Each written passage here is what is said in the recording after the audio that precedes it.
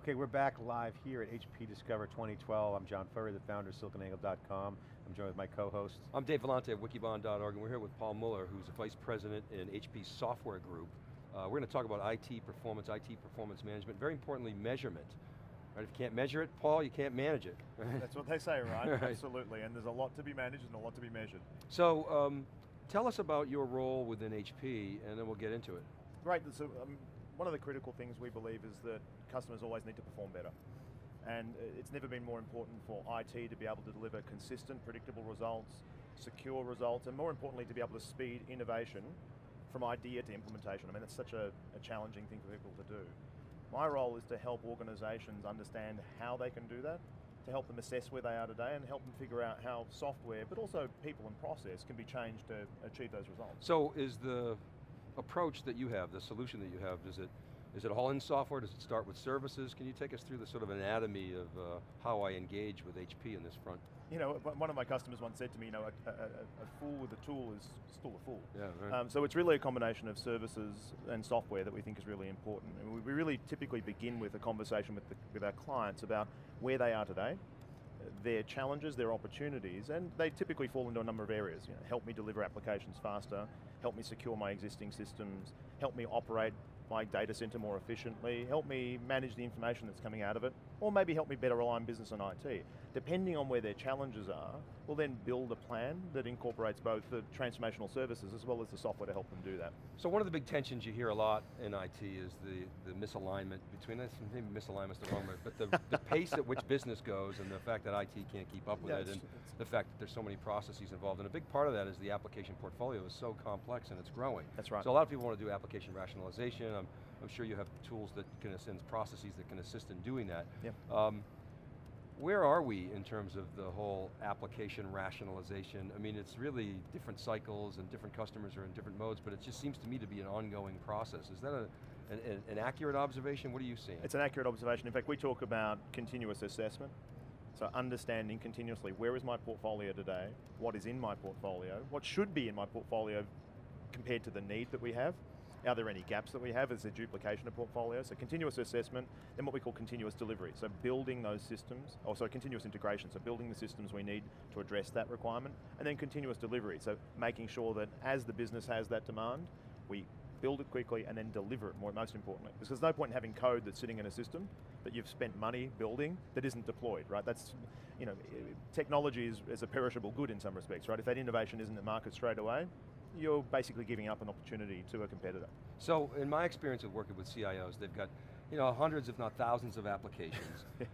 They know that many, it's a long tail. So many of them are below the line, they're not used, they know they're getting negative ROI. It's a history museum in it's a history museum. Right? They have to support the infrastructure and it's a real matter. And they have a spreadsheet that shows you all those literally applications what they on do. there. Okay, so I'm a CIO, I have this problem. I know my application portfolio is too large. I'm bleeding money on probably 2/3 of my applications. Absolutely.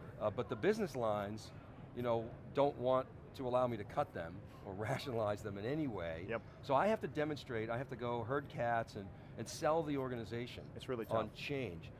How do you help me do that? So the couple of things we do. I mean, the first and most important is getting that inventory. You know, one customer said to me, our organization never met an application they didn't like. They pretty much got everything there right. I know several of those companies. Yeah, and there's a lot of duplication of functionality. So first of all, you want to discover everything that's there. The second thing we do, once we've discovered that, and you can mechanize that process, you can automate that, that's what we do with our software, is you want to map those applications to the business processes that they support. Right? It's critical to understand how does that app relate to the business process, because then you can answer the most fundamental question. How much duplication do I have? How many ways do I have of booking a purchase order? How many ways do I have of posting an HR entry, of hiring a new employee? And if the answer is more than one, unless there's a very good reason, that's more than one too many, if that makes sense. Yeah. And then what we do is we basically map value. So what is that business process generating in terms of value for us against the cost of that application? We can, again, automate the process of discovering the cost of that application, and you pretty much builds an ROI model for you that pretty much tells you, this is your low-hanging fruit, this is where potentially it's going to be not cost competitive to change those apps. So a lot of organizations most don't have that map between the linkage between applications and business process. And that's what we do for them. So you help build that through services and your software, right? Again, the software helps, but also the services too. And then the other piece is, a lot of organizations have no idea what they're spending by each application. Correct. Okay, so you're, again, software and services helping them do that. You go through and Yeah, figure out what the costs are, you figure out how it's allocated, so it's a cost allocation we basically exercise, automate the essentially. forensic accounting process of saying, okay, what does the general ledger look like, mapping that to the infrastructure, and that infrastructure obviously maps to the app. And once you've got that triangulation, you're able to pretty much tell everyone what an app costs. I should be clear here, it's not just the infrastructure, it's also the people cost. Yeah, so for example, how many trouble tickets are we getting against an application? Is my old legacy app soaking up a ton of time? It's the full cost model. Absolutely. And you got to deal with CapEx and OpEx and capital. And then how about the value piece? How do you quantify value? Well, quantify value is by mapping it to the business process. If we understand the business process, you can typically understand, for example, let's take quote to cash. You typically know what your quote to cash system is generating, right? It ties directly to your general ledger. So we essentially take all of the business processes, map the value of the business processes that are transacted over that, and you pretty much, then you have a very simple sum. Cost, value, one subtract the other, and you've got an ROI. It's pretty straightforward. Boom, you can see what's below the line. And there's another element that's critical to that too, which is risk. So when one analysis we did with one client, we discovered that they had a high value business process that was sitting on infrastructure that was running on, in this case, it was actually Windows 2000, to be clear. And as we know, that platform is no longer supported in the sense we'd think about it. Mission critical app running on unsupported infrastructure, usually a high risk situation. It pretty much cost justified the upgrade of that application almost instantly. Paul, I want to get your take on big data. Obviously we had Kim Stevenson earlier from Intel, the CIO, giving her definition of what from her view, what big data is. It's not small data. And the opportunity. But she used an example of how they're using big data in manufacturing with the wafers and collecting all this data.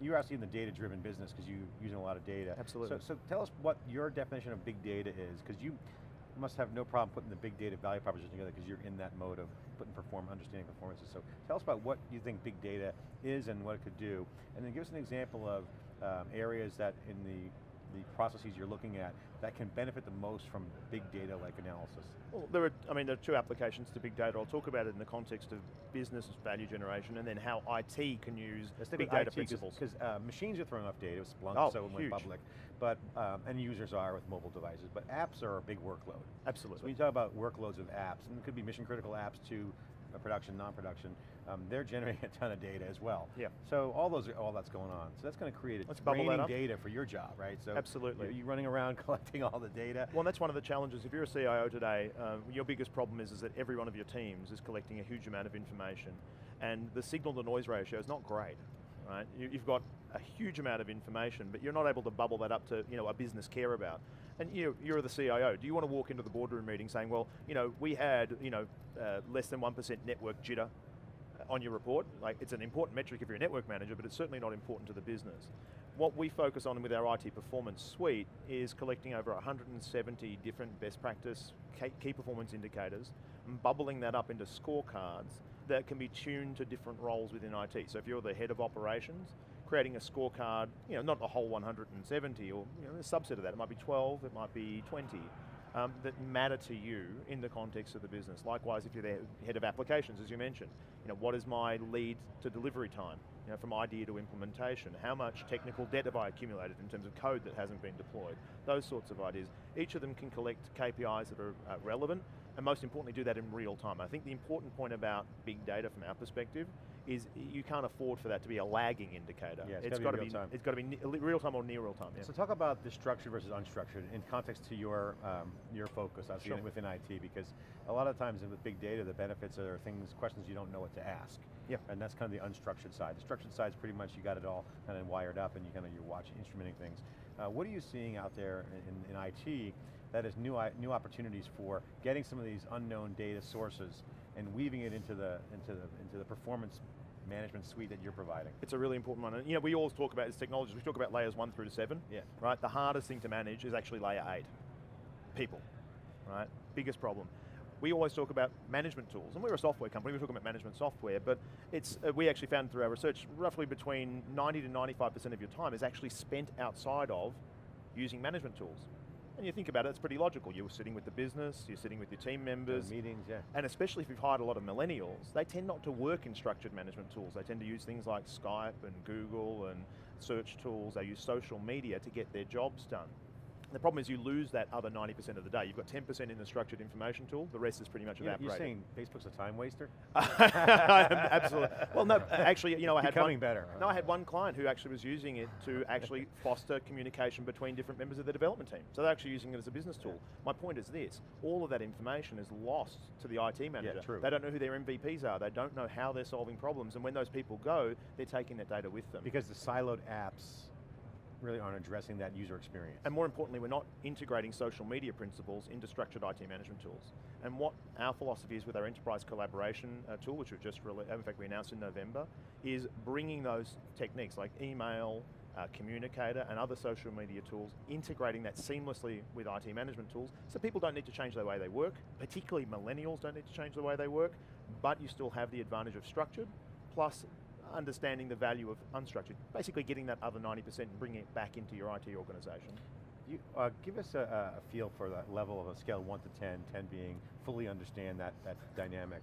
Within your customer base, how would you look at that? Are people at a 5 or at the average now? When I say average, understanding that dynamic, that the prefabricated apps and the measurement systems, how you're managing your environment relative to the people problem. How aware are they in their level of sophistication? I found it varies by country, and it varies by market segment. In fact, it can even, so market segment in terms of industry vertical, but also size of organization. And it really is a maturity discussion. I'd say on average, we're probably looking, I'd say certainly in the Americas, I'd say we're probably at a 6 to a 7. There's a conscious understanding of the gap with most of our clients. They're not there, but they know they're not there. If I go out to other markets, I was having a conversation with some of our Chinese customers just yesterday, and they're saying, we struggle to actually cost justify this with the business. Even our business sponsors don't necessarily see the value of having those metrics available yet. So they're at a 3 and 4, but they understand that they need to invest forward. They're actually struggling to cost justify this with the business, if that makes sense. So what's your top 3 indicators now in IT performance measurement that you're looking at? You mentioned people. Is that number 1? It's like when you pull those roll that up to the dashboard to the executives. Yeah, what are people measuring? Again, it will vary by organization goals. So we tend to find if, for example, your biggest business problem right now is cost reduction, your metrics will tend to reflect that. What's my capital efficiency of IT? What is my variable cost component of IT? Can I decapitalize IT? So you'll be very focused on cost. If you're in a high growth industry right now, particularly in the oil and gas segment, in the mining segment, we're finding this hyper growth. They literally can't put enough infrastructure down quickly enough. Time to market is absolutely huge for them. And we're seeing in heavily regulated industries, of course, security and compliance is probably one of the highest priorities for customers to measure. So one of the big challenges you always hear about, vendors love to give these stats, as do consultants, is 70% of the IT investment goes to running the business, 30% goes to innovation. So are companies, are your customers looking at their IT investments as business assets? Are they looking at a portfolio approach, number 1, and number 2, can you help them look at the new initiatives, not just the existing install base where they're spending all the maintenance money, but can you help them model out what the business is going to look like if they apply different initiatives and help them prioritize those initiatives based on those business goals? Yeah, and I think that is actually our primary focus for our clients. And one customer said to me, deploy early, deploy often. Their biggest challenge right now, especially as IT becomes the predominant differentiator for an enterprise. Whether it be their web portal for transacting with their clients, whether it be their ERP or CRM systems for maximizing customer return, the challenge then becomes how do I take that idea and get it into the market as quickly as possible? And they're competing with cloud organizations, which you'll know yourselves, often deploy multiple times a day, seamlessly. When was the last time Facebook or Google or Flickr upgraded their applications? The answer is 10 times a day, right? IT organizations need that level of agility and mobility. They need to be able to innovate, deploy early, deploy often, right? And that change takes place both at the people level, and it also takes place in terms of trying to connect or break down silos, because really IT and delivering IT is like a workflow, it's like a manufacturing production line.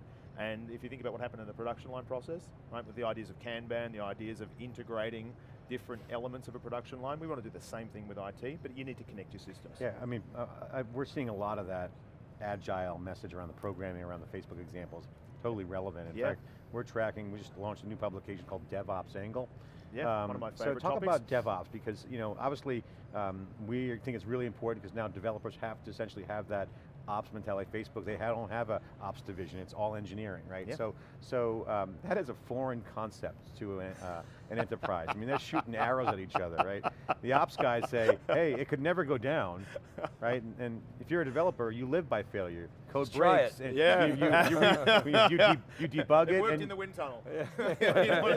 software, I mean, that's What do you mean it crashed? well, that's software. You got to write code and you debug it, and you can iterate, rapid iteration. Absolutely. You can't do that in operations. You're You absolutely can't say, spot on. oh, oops, I'll just reboot the systems. Yeah, So is it yeah. ops dev, DevOps? Share us your vision of DevOps. Well, and it's interesting, and there's one other group that's been left out of this discussion, unfortunately, which is security, right? So my view of DevOps is very simply this, is that it's not about dev and it's not about ops, and it's not about ops being devs and devs being ops, it's actually about bringing the two groups together.